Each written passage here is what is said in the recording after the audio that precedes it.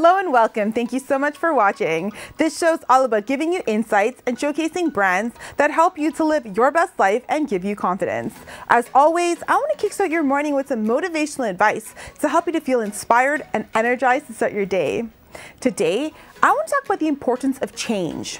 With 2021 just around the corner, it's important that we reflect on positive changes we'd like to make in the new year.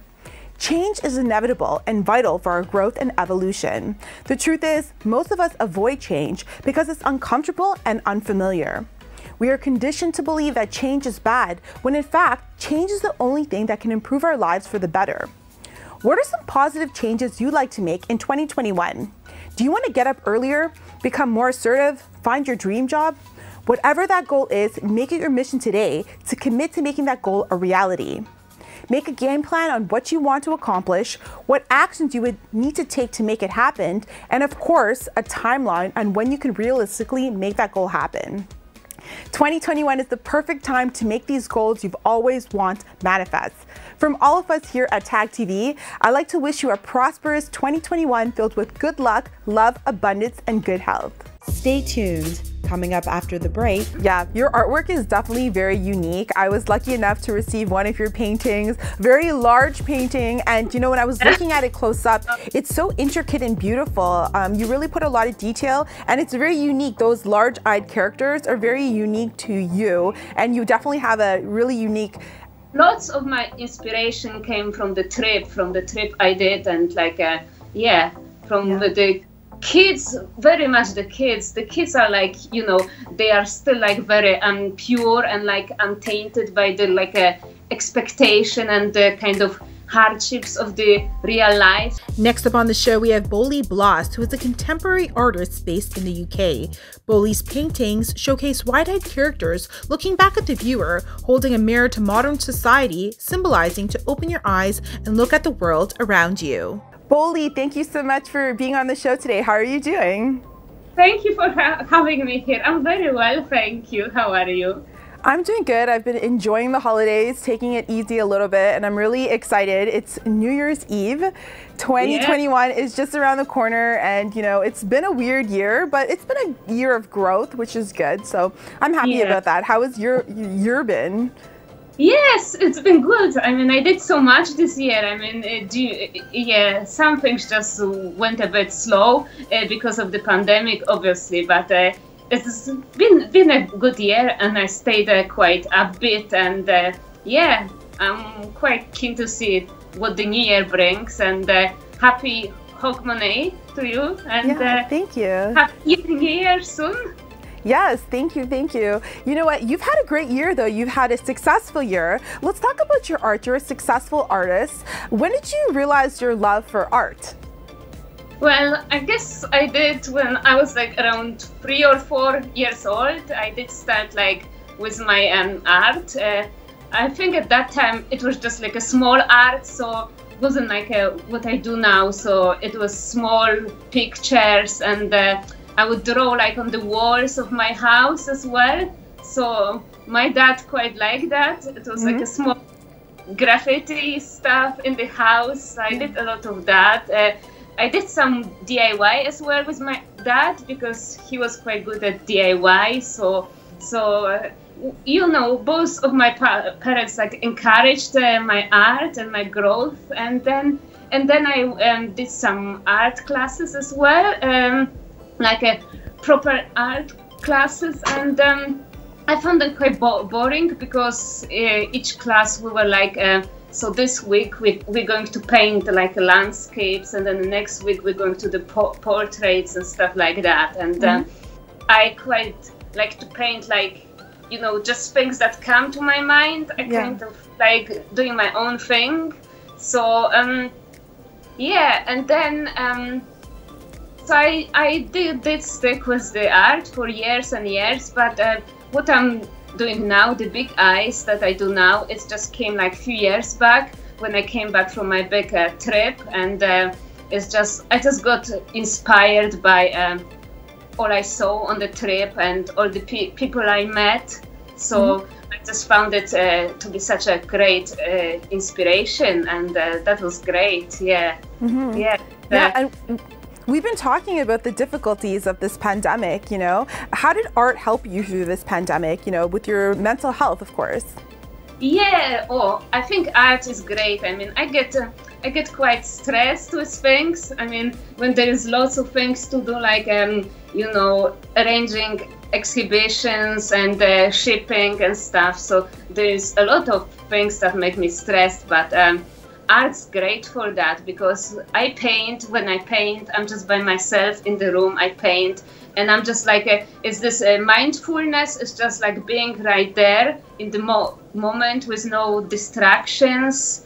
You know, I don't have like phone with me or anything. I just paint, and it is so good for me. It like calms me down, and it's just art is great. Yeah, art is great, and I think we should all do like more art or create more stuff, because you can just set my mind on the thing you are doing, so you are just right there in the moment, and it's great.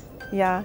I agree. I love art and I love painting. I'm not very good at it. My sister actually used to be an artist, so she draws and she's amazing. I'm not that good at it, but I love it. And it's just so, it's relaxing, you feel creative, and it's really a nice bonding experience, right? With, if you're painting with someone or even painting by yourself, so. Yes, yes. And I'm sure you are better than you think. You should just do more.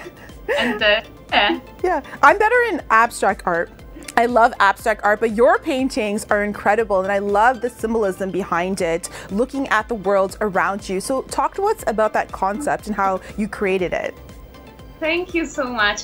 No, well, I'm just trying to like, I just think all of us should like look beyond, you know, beyond what's right around us, like look at the world. It's not something I did before, but the trip I did, it really like made me think about the world and about how you know, how others live, and just beyond your you know, beyond your house. And then yeah, and you know, it's just, I'm just trying to show like if we look at the world and we think, okay, this is your life, but then are others who are like very poor, and life is like a big zip code lottery, of course. And I think we should all like appreciate what we have, and well, if we are doing well in lives, I think we should try to like give back more as well, and like get involved. And then I think when we are like young, we have all those like still this thing in your mind that I can change the world, I can do stuff. And then as we grow, we just focus on our own lives, just get on with them, and we kind of forget sometimes that you know, we can still impact the world, we can still do small things. Even small things we do, it can like change the life of others. Yeah, and and I just want to show through my art, I want to show like, you know, that we are all equal, that we are all the same, no matter where we are born and how rich or poor we are all the same, and you know, we are all going to die one day. So just love each other and be kind to each other. And yeah, this is kind of my thinking. Yes. I 100% agree. You know, it's all about giving. In order to be successful and to get things, you have to give. And I think the more people understand that concept, that you can't be successful without giving, or you can't have abundance mentally without really giving, you know, even if it's something as small as, you know, giving a smile to someone, it can change their day. So I completely agree with that. I want to talk about your backpacking trip. I know you went to Central America, Asia, Africa, and as you said, it's changed your outlook on the world and inspired you. So I want to touch base a little bit on that and that experience, your trip, and what you learned from that. Well, I think I learned from that you know, it's more to the world than just what you know. There is more to it, and the trip was great, and it was, I seen some nice places, but on top of that, the main thing to me was the people I met. It's just how grateful they were. Like some of the countries I've been to, they've been so poor, like really poor, and they were still like, they had so much love in them, and they were just so keen to like share the small things they had. They were so keen to share them with you. And yeah, and the kids, the small kids, I love the small kids, and they were like, you know, just so keen to be your friends. And you know, like the kids here in the West, they don't really like appreciate so much what they have. Like, you know, they just got like, you know, expensive things, and the small kids that I mean, the small things you would give to them, and they just cheered so much, and it was just so great to see like the, you know, how poor they can be, and with that still so good and so happy and like sharing. And it just made me think like, you know, we should share more, because if you are like so poor and you still share, then we should do more of that as well in the West. You know, it's just been so good to meet them all, and there's a lot of times when I like relied on the kindness of strangers as well. So I've been stuck at a place or somewhere, and then, you know, I just got helped by some stranger, which was great. Just a great thing to like meet new people, see what they think, like to see their perspective on life. It's so good. Yeah, that's very true. I've been to India, I've been to Mexico, I've been to so many poor places that I've seen, and it's true. People there they're happier with less. So it just shows, you know, I'm from North America, and here it's all about abundance, but you know, people are not necessarily happier. So it really shows that you don't need that much to be happy. You know, it's all in the mindset. So I completely agree with that. Let's talk about how that inspiration has translated into your artwork. You know, I really love your paintings with the large eyes, and you know, I like the eyes lie surprise, that concept behind the painting. So let's talk about that. Oh, thank you. Yes, the eyes. I mean, I did eyes since I was a kid. I mean, as a kid, the eyes were square, so I did like eyes like all my life, a bit of them. But then I came back from the trip, and I thought a friend of mine who does art as well, I mean, that's an important thing. He said to me, like, it's good to focus on a theme. So when you are doing art, if each piece of art, if someone can look at it and say, oh, that's yours, you have like some kind of like a trademark there. So mine is the eyes, I guess. So when you look at my art, I hope you can see, okay, this is mine because that's the eyes. And yeah, it's just what I do now, the eyes. Yeah, your artwork is definitely very unique. I was lucky enough to receive one of your paintings, very large painting. And you know, when I was looking at it close up, it's so intricate and beautiful. You really put a lot of detail, and it's very unique. Those large-eyed characters are very unique to you. And you definitely have a really unique, interesting style that, you know, anyone can notice. Let's talk about the inspiration when painting. What inspires you in painting your art? It's just like anything, like mainly my inspiration comes from the people I meet. So each day I talk to some friends, and I just talk to them, and then it's like they say a thing, and then I write it down, and I think, oh, that's quite good, and that could be like part of my art.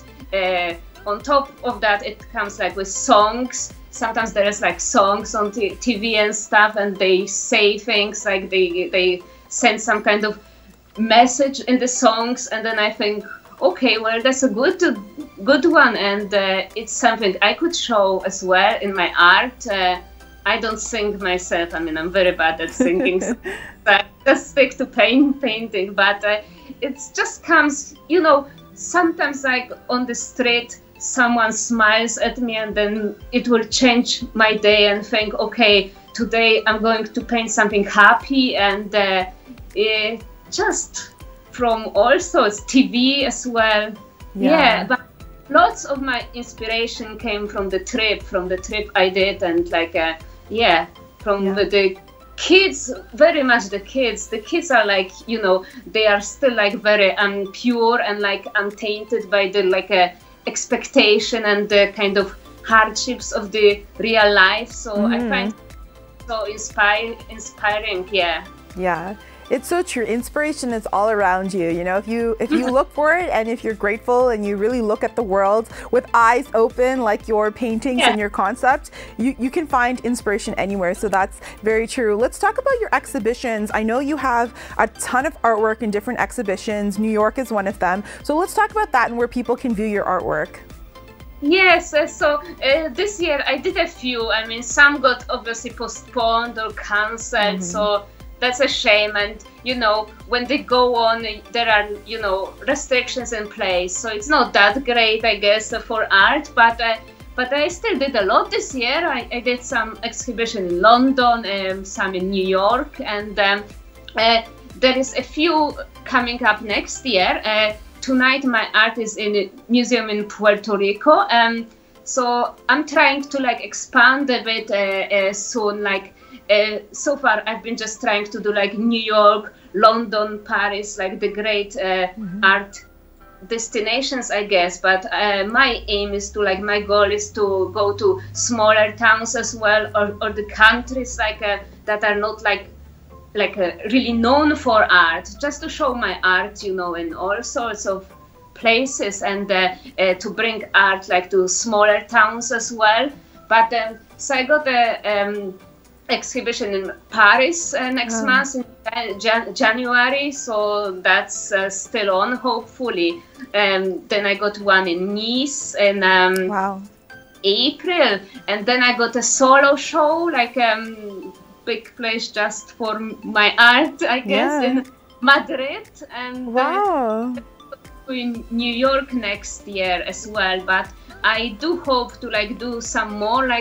You can look at my website. I keep the exhibitions a tab updated all the time. So because it does change, sometimes the dates change of the exhibitions now because of the pandemic. Obviously, sometimes they get postponed, so I get that updated, so you can see there, what's new now. But I do hope to add some more smaller towns, also closer nearby me in Scotland as well. Scotland, I think so far there hasn't been so much of my art here, because I think it's still a bit more traditional here. So do a bit of more landscapes and the things I don't do. So I do New York for art, because just because they are so progressive there, and my art, and it's just so well received there. But I just would like to expand and let more people see my art. And I love that you're getting your artwork out there. I was speaking to a publicist actually from New York. Her name was Anne, and when I mentioned your name, she's like, "Yes, I know Bolli." So so people know your artwork, and because it's unique, and you're putting it out there, and I love that. And I want to talk about, we have a lot of young professionals and entrepreneurs that watch this show, and I think it's really important to see people like you through this pandemic who have kept your business going. You haven't stopped. I'm sure you had moments that you were maybe uninspired, but you kept going, and you kept your business flowing. So let's talk about one challenge you faced this year, and how did you overcome it? Well, I did face a lot. When I first started with my art, my art full time. I did art my whole life, but I had a job on top of my art before. Right now, for me, it's just my art. But I think the big thing for me was to just do my art and just not work on top of it. And I think it's just so scary at first, financially, because you don't know how things are going to go. And it's plus to start something by yourself, it's just, it's a big thing and scary thing, and you don't know how things are going to be received. And so I think you should just believe in yourself. That's a big thing. I do like my art. I do like what I do, and I just, you know, you can't be loved by everyone, obviously, but I believe in what I do, and I think if you do, then you are going to succeed, you know. It's just, and there is going to be like downfalls on the way, like, you know, I had issues like with Instagram account last month, got hacked, so I got quite stressed because that was, you know, these days it's a big thing, like a online thing. It's like a main like a place I connect with the world, really. So I got quite stressed with that, and then I just you know, contacted the chat support, and it took days and days to sort it out, but I did go through it.